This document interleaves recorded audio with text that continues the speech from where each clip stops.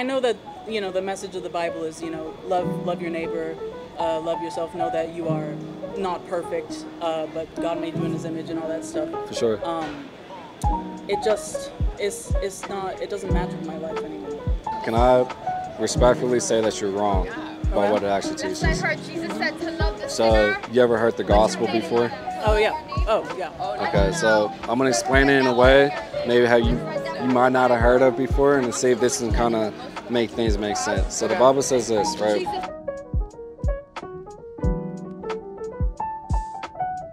The Bible says that if you will repent and believe in Jesus Christ, for he has died for you, he was buried, and he rose again from the grave. The Bible says if you believe in him, he says he will give you the gift of everlasting life.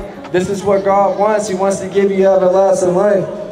And the Bible says if you will place your trust and faith into Jesus Christ, is what the scripture tells us. He says you will pass over from death to life, and you will be given the gift of everlasting life. You see, I'm not out here saying that I'm better than anybody out here.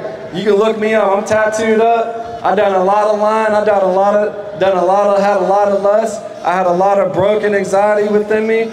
I was filled with anxiety. I was filled with stress. I had a lot of issues going on in my life, and I was very depressed at one point. At one point, I became very suicidal.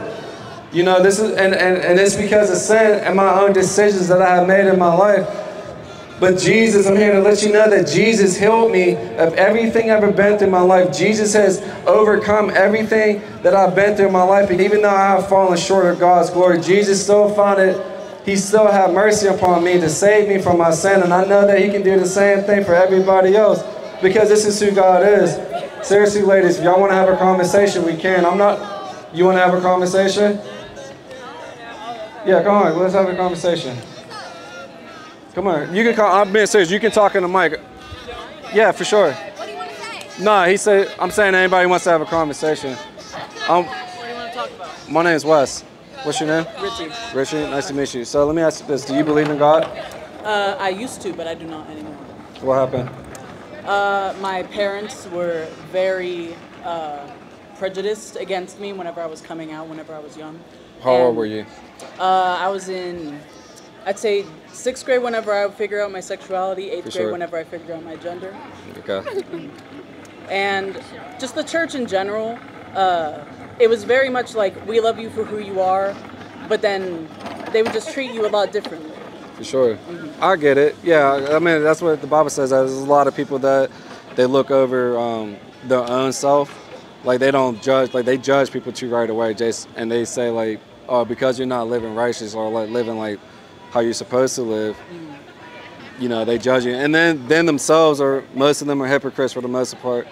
So let me ask you this, Richie, have you ever read the Bible from cover to cover?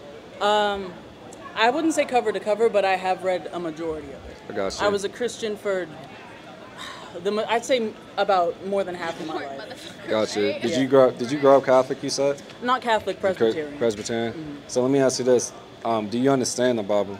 Its message at its core? Yeah, I would say so.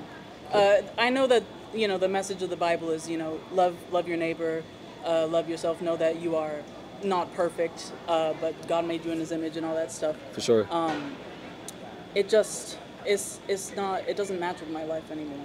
I got you. I feel like a lot of the Christians out there are very hypocritical. For sure. And, they like to point fingers at other people before they work on their own sins and their own stuff. For sure.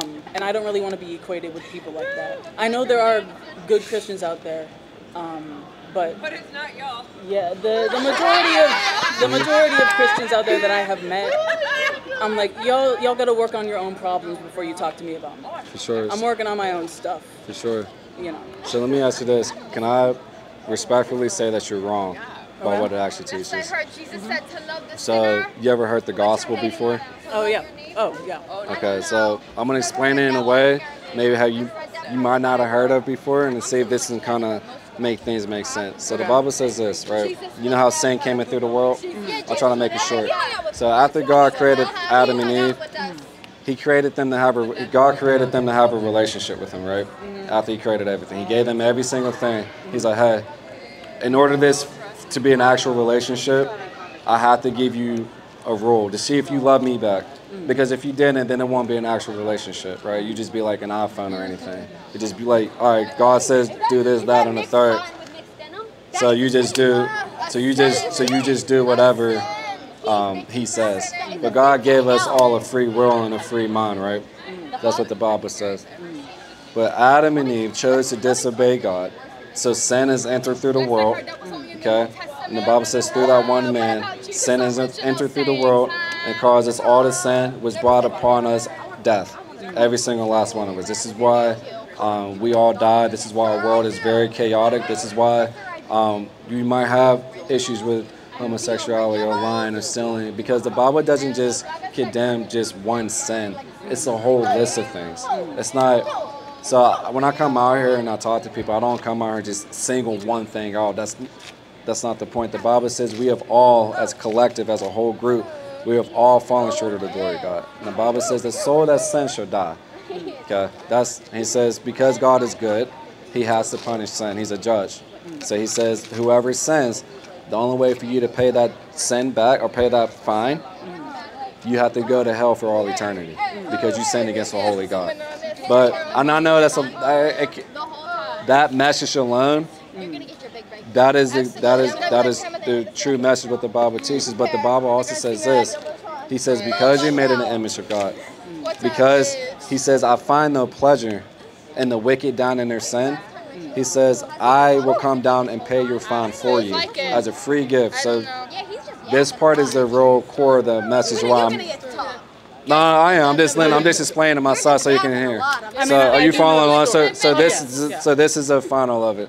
So Jesus said, "I will go for them. I would take their penalty for them. I would pay for their sin by dying on the cross, because that's the payment to pay sin back is death. He was buried, and then He rose again from the grave, giving everybody an opportunity to repent and to believe in Jesus Christ. And the Bible says the moment that you believe in Him, the moment that you believe in Jesus, He says you will pass over from death to life, and you will have the gift of everlasting life."